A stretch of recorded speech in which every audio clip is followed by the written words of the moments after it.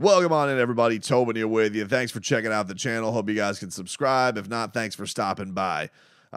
Big news yesterday around the Miami Heat game. They lost to the Chicago Bulls. They'll try and get right on Saturday in the rematch against Chicago. And hopefully this is going to be the last game they don't have Tyler Herro for a while. Tyler Herro revealing to reporters before the game.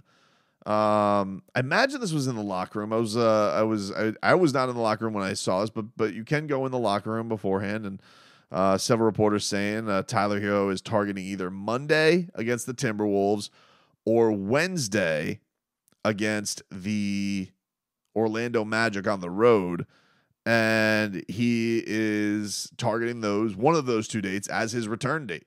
He has only played 8 games this season. And he's been out since when he got hurt against the Memphis Grizzlies, and they need him. This is a very, very exciting thing for the Miami Heat to get Tyler back because they need the offensive firepower. They need the consistency. They need guys to close games. They need a guy who can be a go-to guy.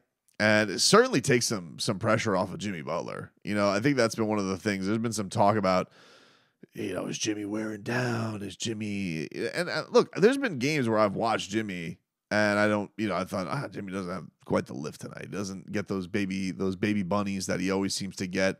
The touch around the rim isn't quite there. But the man is just got iron will and just he will force his way to 19, 20 points. However it is possible, he will get his way there. He will tough his way there.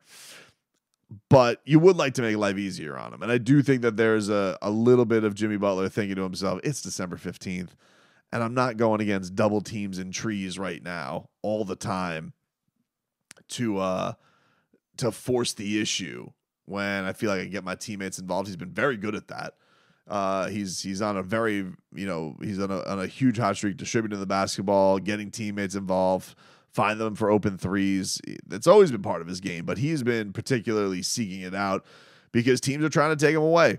And so bringing Tyler Herro back will be absolutely huge, and it's going to be fun to see because, as we all know, this was a monster year for Tyler from an expectation standpoint. He dealt with a lot in the offseason and was off to a fantastic start. They had a couple wins. They of course had the bad start where they were 1-4, and then Miami started rolling again, getting some wins against the Lakers, and then all of a sudden he gets to this game against the Memphis Grizzlies, falls on Jaren Jackson's ankle, and devastating. You never want to see that.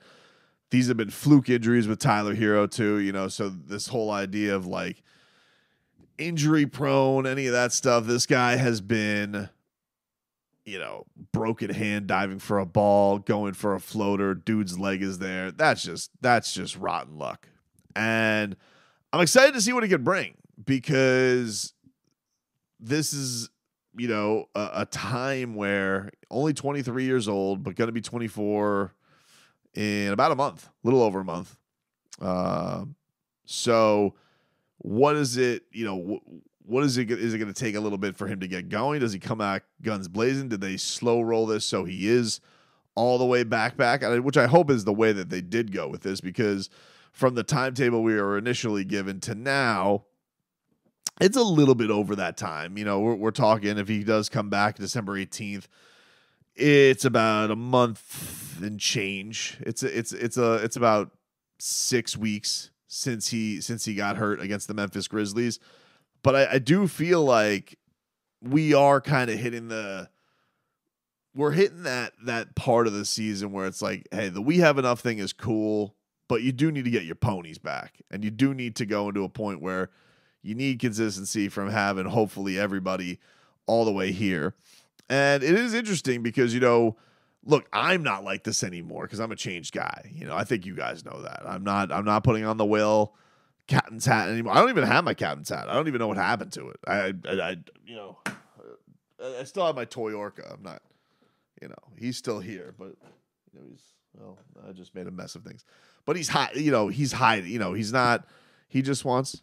I just want Tyler Herro to work out. I do not want to go after Spider Mitchell, Zach LaVine, any Chicago Bulls for that matter. I may take a gander at Anthony Edwards, knowing that's something about 5 years down the road. And do not tag me on any Lauri Markkanen stuff. Not harpooning anymore. All right. Thank you, buddy. So Orky the Orca, he's out of the game. We're out of the game right now. And what we want out of anything of all of this is for Tyler Herro to work out. Look, put all my eggs in the Dame basket. Did not work out. Now Damian Lillard is stuck in Milwaukee. He's going to freeze his ass off this winter with a psycho who's going after game balls from the Indiana Pacers, stealing from rookies Giannis Antetokounmpo as if he doesn't have enough accolades his entire life. But you know, you are where you were comfortable making a stink with Dame. Once that thing is over, I had to look myself in the mirror, and what that mirror told me is, you got to stop doing this. You're gonna make yourself mental. We were chasing down every rumor, every lead, and even today, I'm getting Tobes. Look at the Spider Mitchell stuff. It's all on. Did you see what Sham said? Did you see what he said? And you got Darius Garland as a broken face, and you have Evan Mobley's out for 8 weeks, and maybe the Cavs are going to go into a tailspin, and they don't know if Spider's going to be staying, and we know Spider and Bam besties, right? But I'm not that guy anymore. We already did Spider. I thought we were getting Spider last summer. I can't just keep going back to the well, okay? I like my guys right now. I'm sitting here. I like rooting for Jaime Jaquez Jr. I like rooting for everybody we got on this squad. I like rooting for Bam. I like rooting for Tyler. I want to see this Tyler thing out. All right? Yeah, I was there, and I was like, it was a weird summer with Tyler because it was like in all these rumors, but also I didn't like people disrespecting him. And I also don't buy into the fact that they went on a run in the finals without him because they didn't have him out there. I think they could have benefited with him, having him later in the playoffs, for sure. They didn't. So I am very curious to see what this turns into. You know, I know people were like, he was on an all-star pace. Played 8 games. You know, I don't know if this was going to be an all-star season. I think if the Heat were to have an all-star right now, you know, where the record is, they're probably only going to get 1 all-star. I think it's been Bam, even with the injuries. I think that's the very clear pick for the Heat.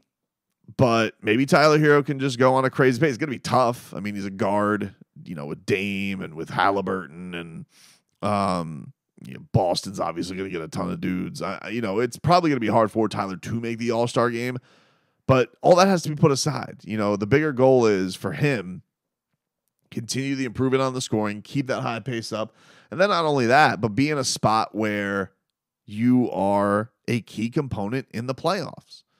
This is the fun thing about it, is can he contribute in the postseason? That's what we want to see. That's what we want to know. Even he would admit that. Even he has admitted that. And so that's why it's so exciting to see where this goes with him. Not only do they need the firepower from him, not only is this a big year for him in his career because he gets to go and prove, is he worth the contract? Is he amongst these young guards like he says he is? You know, can the improvement and all that work that he put in, will it come to fruition like it was and looked like it was early on in this year? Or is he who people think he is, to quote the late, great Denny Green? I don't think so. I think that improvement is there. He's too young, too talented, seems to have put in a ton of work. This was just a bump in the road. So it is going to be very exciting to see where this goes for him and for Miami to get him back. I think it's going to be electric. I'm honestly very excited because think about this. I know people will always go to, well, what are they going to do when he comes back with Duncan Robinson and Jaime? And I don't think that this is going to be, I don't think this is a problem. I think this is a good thing because, mind you, we said that the Miami Heat were deeper this year, but we didn't really know it yet. You know, we didn't know what you were going to get from everybody. But I think we can unequivocally say, I don't know if I nailed that word, I think we can for sure say that they are now, and especially getting Tyler and Bam back, that depth does look like a huge strength for Miami. And so you add Tyler Herro.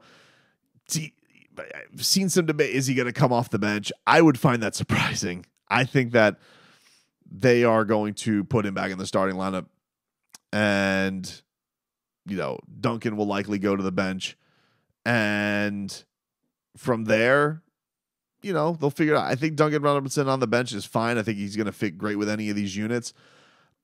And I think that's honestly another growth in Duncan's game. I thought one of the differences between him and Strus was Strus could be made for either bench, or could be bench, could be started. He could do either.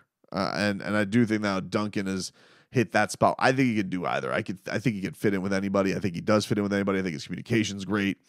I was saying this yesterday. I thought that he should have played down the stretch yesterday. He's been that damn good. So, but I don't think that Tyler Herro's not going to start. I don't think they're going to slow roll this and bring him off the bench.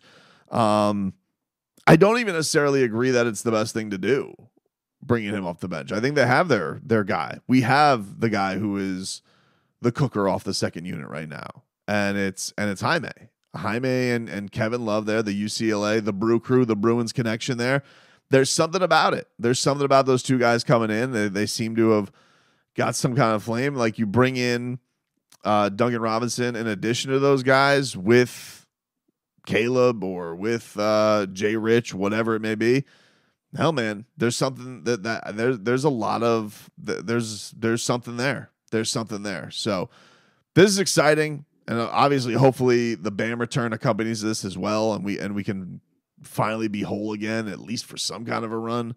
I know this will probably mean more off days for Jimmy, just to kind of get him right as well. Kyle's been great. Kyle's been super durable this year. You got to give that up to him. But yeah, man, I'm not worried about Tyler Herro disrupting anything. The Heat, the Heat are not number one in the East right now, where you got to talk about, is this going to rock the boat? Dude, they're a few games over 500. They need Tyler Herro back, and they need Tyler Herro to be good. So this is an exciting thing to get Boy Wonder's return.